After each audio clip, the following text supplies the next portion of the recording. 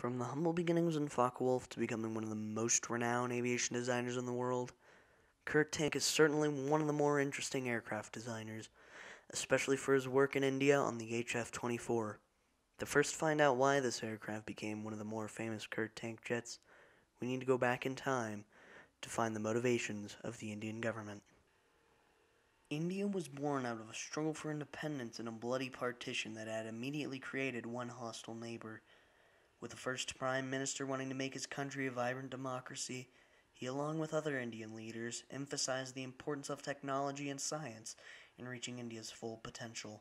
The Prime Minister gave a speech in 1958 saying, "Science has developed at an ever-increasing pace since the beginning of the century, so that gap between the advanced and backward countries has widened more and more. It is only by adopting most vigorous of measures and by putting forward our utmost effort into the development of science that we can bridge this gap." The Prime Minister and his colleague, the Defense Minister, had been convinced that India needed to be self-reliant in weapons research and production. The ideas were confirmed when a British physicist in 1955 told the Prime Minister they should develop their own aviation industry. The Indians, Yugoslavs, Egyptians, and Indonesians forming the non-aligned movement in 1955, he was trying to position India as a leader of a third bloc of nations that would stay neutral within the Cold War. With this, a domestic arms industry in general and an indigenous jet fighter in particular were the glory of Indian prestige. In fact, the Prime Minister and the Defense Minister ordered this fighter more with an eye to self-sufficiency and national pride than meeting military requirements. The Prime Minister also believed the project could spur growth in other sectors of the economy. Before the project began, the United States sold Pakistan F-86 Sabres and F-104 Starfighters, which set off the balance of power within the region.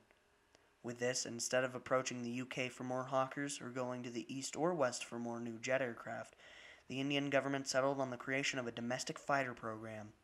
The military set out the requirements to be a max speed of Mach 2, a combat range of 500 miles, and an airframe that could be modified for all-weather aircraft carrier and advanced trainer missions. For the program history. During the Second World War, India had small aviation infrastructure, mostly used for the repairing and overhauling of Allied aircraft. After the Second World War, HAL was made using an old facility near Bangalore. They would move on to producing the de Havilland Chipmunk, the Vampire, and the Fallen Gnat. HAL, though, lacked much to design a new jet fighter, as they didn't have experienced engineers, testing infrastructure, and also lacked designers. Not only was there no hangar space to build prototypes, India also lacked tools, test stands, and runways for flight testing. India was facing the same issues as Argentina and Egypt in aircraft design. Due to this, the Indian government sought German experts to help bridge the gap between ambition and reality. One of the first major aircraft designers they'd approach would be Willy Messerschmitt, though he would deny the offer due to him being content with his work in Spain. In 1956, though, Kurt Tank was approached after the Argentine coup. Deciding to visit HAL facilities in 1956, Tank would accept the offer.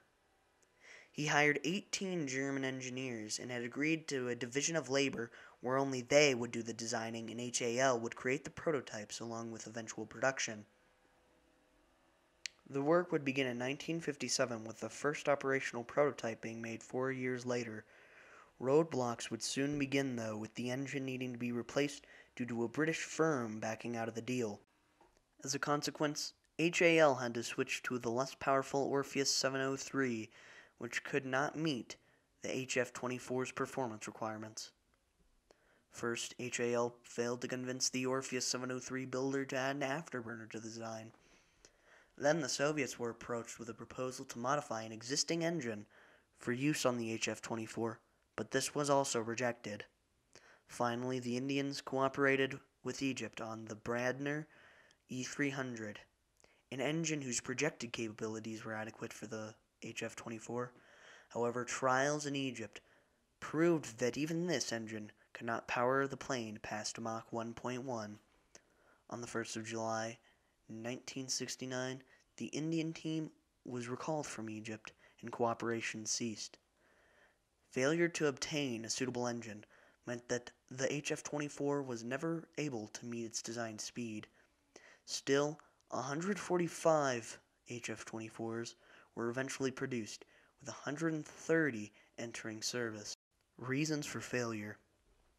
Unlike the designs of the Argentine government and the Egyptian government, the HF-24 raises the question of what constitutes as a failure. After all, this aircraft entered production and served in the IAF for more than 2 decades. Moreover, as one observer put it, the HF-24 could hardly be called a failure when its accident rate was unbelievable. Just 1 accident and no aircraft lost in combat. Others were less charitable, with one judging the HF-24 to be a long drawn-out. So how do we explain these discrepancies? If the measuring stick is production for its own sake, then the HF-24 was a success when compared with the Polki II and the HA-300. On the other hand, if performance criteria laid down by the Indian Air Staff are selected, such as speed or aircraft carrier operability, then the HF-24 was a failure. Although the original Air Staff specifications were intended to fill a military need, it was equally apparent that political forces were driving a project that exceeded Indian capabilities. One observer later noted, as the project proceeded, it passed from the hands of politicians to the military and finally to industry. Or, to put it another way, the politicians defined the possibilities, the military defined the problem, and the industry was left to define the answer. Poor management also hindered the HF-24. When the aircraft failed to reach its performance objectives, the IAF ordered design changes, even as production was underway. This inevitably caused delays and increased costs. The engine fiasco in particular highlighted an ad hoc approach to a problem that was never resolved. From a cost-benefit analysis, the HF-24 was an embarrassment. Not only did the IAF receive an aircraft incapable of performing several intended missions, it did so at a cost greater than superior aircraft offered by the Soviets. Furthermore, excessive production costs, frequent delays, and disappointing performance meant that India could not attract foreign buyers. For an aircraft touted as Indian-made, the HF-24 was surprisingly cosmopolitan when it came to designers, parts, and tools. One expert put it this way: India remained dependent upon external design sources for all vital systems and materials, lacking a significant commercial industrial base. It also remained dependent on foreign sources for high-grade steel and aluminium for aircraft in production. Still, India had to start somewhere, and the costs and delays plaguing the HF-24, even its relatively poor performance, were not unusual for a first. Unfortunately, there are few indicators that India used the lessons learned from the HF-24 to build a better aircraft in the future. Not surprisingly, the IAF had its doubts about the HF-24. The Air Staff preferred foreign aircraft and, if given the choice, would have selected imports like the MiG-21 or Mirage 3 instead. However, the IAF did not have options in a matter already decided by the politicians, and was forced to settle for an aircraft incapable of fulfilling many of its own design requirements. As with any new aircraft, the HF-24 had its own share of design faults, many of which were not adequately addressed as the aircraft was rushed into production. For instance, the HF-24 suffered from excessive aerodynamic tail drag, and it was incapable of firing all 4 of its cannons at once. Finally, constant redesign plus an overburdened production shop resulted in chronic part shortages over the HF-24's career.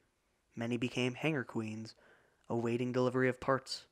Meanwhile, the Soviets were marketing the superior MiG-21 fighter as an attractive price.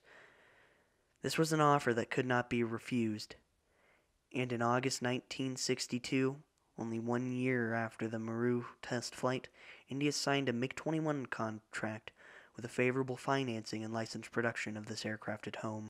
The long-term consequences. India never achieved the Prime Minister's dream of self-sufficiency in combat aviation. Despite the vast sums poured into the HF-24 during the 1971 war with Pakistan, over 40% of India's air order of battle was of Soviet origin. 20 years later, the picture has not improved.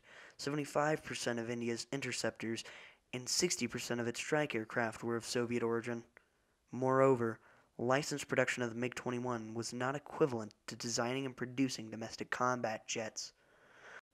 Unlike Argentina and Egypt, however, India never lost the desire to develop her own fighter jets. In the early 1980s, the IAF issued a requirement for light combat aircraft that would be designed and produced domestically.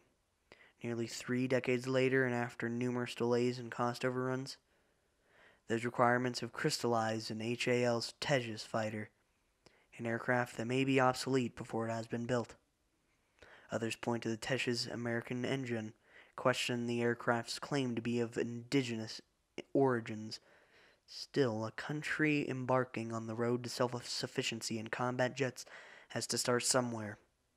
While the HF-24 was essentially a stillborn, perhaps the Tejas will be the start of a promising future for India's military and aviation industry. Now for pilot testimonies. In a 2019 interview with an ex-IAF pilot, these following questions were asked.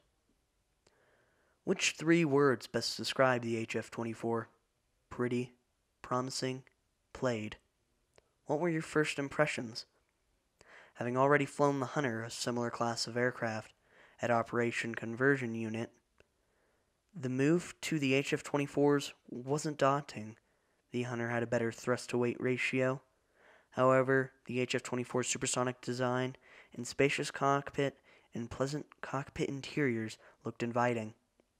There was also the hope that the aircraft would get better engine, gaining speed and punch. What was the best thing about it? Good low-level handling, fast and responsive. Would clock at around 620 knots at 500 feet in the late production Extended Core D series, and around 650 knots in the earlier BD series. Twin engines ensured safety from bird hits at low levels, and a spacious cockpit facilitated map storage and reading. What was the best thing about it? The large number of technical issues that plagued the aircraft and the HF-24's pressure hydraulic system was prone to failures. Backup manual controls mitigated the impact of such failures, but there was always fear of leaking hydraulic fluid to catch fire. There were several cases of compressor blades rubbing against the engine casing, leading to catastrophic designers. Poor HAL workmanship caused fatal accidents, such as canopy jettisoning failure. In conclusion, overall, while a failure in not meeting the design requirements and having plenty of technical issues, the HF-24 seemed to have been well liked by the pilots who've used it.